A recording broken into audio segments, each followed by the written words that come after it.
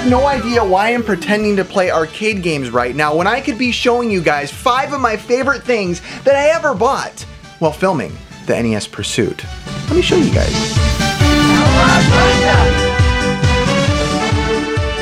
Okay, before I get started, I have to make it super clear. These aren't the most prized possessions in my collection according to value or anything like that, the biggest scores. No, these are 5 of my favorite things just that I have that are in my collection that I love to look at or I think are cool or unique. They're the items that I would last get rid of right now if money wasn't really taking any part in that. So here we go. I've not seen such bravery. The first thing is this, the GoldenEye 007 bundle that comes with the Wii Classic Controller Pro Limited Edition Gold Beautiful Controller. Now, this was given to me, which makes me feel like there's a little bit of a full circle that goes on with karma, if you want to call it, because I had this gold controller and I really like it and I loved having it, but when Gabo first started coming in the group, I could tell he really liked it, so I gave it to him off camera. I didn't want to show it or anything, but I gave it to him thinking, well, hopefully I find the controller again. And little did I know, when I was at the Sacramento Retro Gamers Expo, a fan of the show decided to give this to me. This guy. It's really awesome. It's really beautiful. I love the way it looked when you open the box. Ta-da, you got the game. It's in perfect condition. The controller is really where it's at. The Wii did a few different things like this, like with one of the different Zelda Wiimotes and also this and a few other things I've seen poking around that I can't remember off the top of my head, but I love it. Also, this one's never been played with. It still has the little styrofoam on the tip right there. So, thank you. This is wonderful. One of the beauties to look at. And when it comes to this kind of stuff, it's more about the way it looks. Hopefully that's not how you treat people, base them off the way they look. I've not seen such bravery.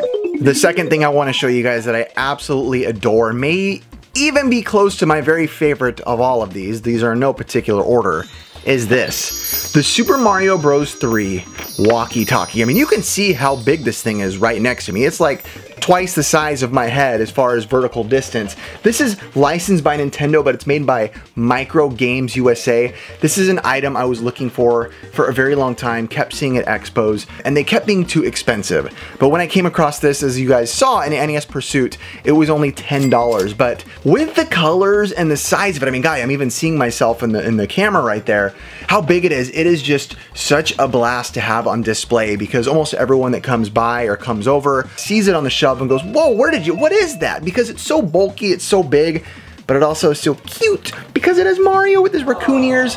This company also, by the way, just so you guys know, did make some other things like the Game & Watch Zelda, Game & Watch Super Mario Bros, a bunch of other Game & Watches, and one interesting looking Punch-Out one that I've personally never seen before. This was made in 1990, and you know, on the box they advertise that you can talk to Mario. You can't talk to Mario, just so you know. Unless you have a friend named Mario, you can probably talk to him on these. But I love them, they're great, and they're one of my favorite things to show people. I'm like, hey, they come over, what do you got? I go, I got these, you want to see them? The police are here. I've not seen such bravery. The next thing is something kind of interesting that not everybody might like or even think, why the heck do you like this? But I just do. It is my little Homer Simpson / zombie Homer. It's made out of like a porcelain material. It's very heavy. It's a lot heavier than it looks.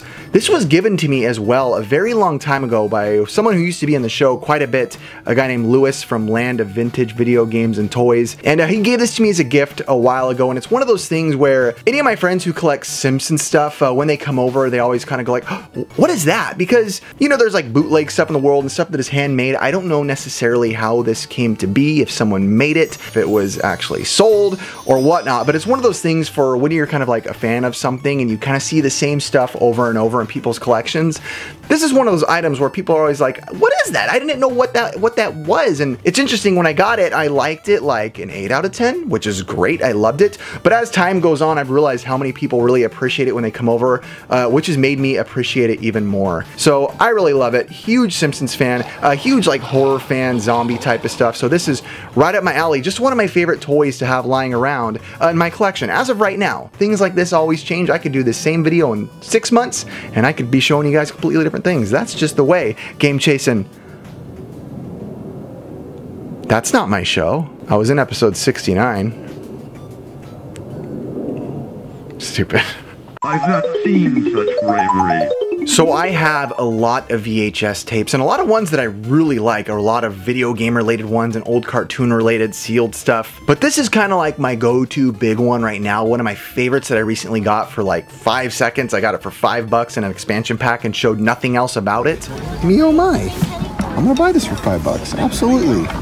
That's this right here. This Legend of Zelda Majora's Mask year 2000 promotional VHS tape. Man, $5, like I said, at the swap meet. Just saw it sitting on the table right in front of my buddy Jay and Ricky, and I happened to catch it first, and man, I was excited to get this thing. When I watched it too, it was much different than I was expecting, which made me like it a lot more too, because I was expecting the usual over-the-top, overly like, whoa, if you played Nintendo, it's so cool, it's the greatest console of all time, wow, your friends will love it. No, it was the opposite. It was like a little narration promoting this through Toys R Us, and exclusive to Toys R Us. The Legend of Zelda Majora's Mask for the N64 is coming October 26th. Some consider it a sequel to the greatest video game ever. Others claim that it's much better than the original. Let's talk with the experts at Nintendo. But it was just interviewing like 2 different people that would just simply tell you about the video game in a very narration type style of video. It was very calm and relaxed, and at the end of the video, they ended up showing you a little bit about, well, a sneak peek to this new game as well, Banjo-Tooie. So to see all this footage, it was really cool. I had a really good time watching this. The Legend of Zelda Majora's Mask is much more than a sequel. In fact, you could label it as a sequel, but then you have to take everything you know about sequels and throw it out the window. It's one of those things that when I saw it, I didn't know how bad I wanted it until I saw it, and I just love having it. And I got to admit, Mort texts me like every day if he can have this thing. You know, I'm willing to give Mort a lot of things. I don't know if this is one of them yet. Give me like 6 months to enjoy it on the shelf. I've not seen such bravery. This last thing was given to me on an episode of the expansion pack recently, and we only got to show it for like 2 minutes, but this is an actual holy grail of mine. The Sea of Thieves Xbox One controller. Oh my gosh, are you for real, bro? Dude, My hand started shaking, you see that? it's probably the most expensive controller you can get. I've been wanting this for a very, very long time. Back when Kevin Kenson was talking about it when Sea of Thieves first came out, I remember being so jealous of it. And I didn't go to get it right in the beginning, and by the time I went to actually go get it, it went up in price significantly. This is a very expensive controller. I'd say probably the most expensive Xbox One controller that I know of. It's beautiful. It's gorgeous. It's a prized possession for me. I think I've just really been in love with the colors since the first time I saw them. The colors really got to me, like, wow, this is a color scheme that I want to put on my shelf. And something that I kind of realized as I was filming this is 3 out of these 5 items were gifts. And I don't know if that plays a part into my psyche, like when it's a gift, it means more to me because it's coming from someone and someone who's trying to do a good thing. I feel like it means a little more to me in my heart. So I appreciate it. This is something that I won't be playing with this controller. I can straight up say that. I have like, I don't know, 27 Xbox One controllers of different variants and different versions, but I don't have this one. And this is one that I just simply want to display and kind of hold as a prize for me, because when I got this too, I did say this is not just like my holy grail Xbox item at the time or a holy grail controller. This is actually my holy grail item for the time being. When he gave this to me, this was an actual holy grail for me, which I mentioned on other episodes. So thank you, Jay. Thank you so much. This means the world to me, honestly. Stuff like this is where you feel good about doing what we do. I've not seen such bravery. What are your favorite items that you have in your collection? They don't have to be rare or expensive or anything like that. They can just be like these things. No, some are expensive. Just things you love to have and things you love to have in your possession and go, this is cool. This is different. This makes me happy. This brings me to a place of nostalgia and contentment in my heart. So that's mine. What are your guys'? I'd love to hear it down in the comments below. And heck, if you want to do a video, do it. Back in the day when we used to do tagging videos on YouTube, I'll tag people. Show me, Do You Nerd, Make a Dan, Retro Rick, Gaming Off the Grid. What are your top 5 items in your collection? Collab videos! No, that's not what it is, but you know. Alright.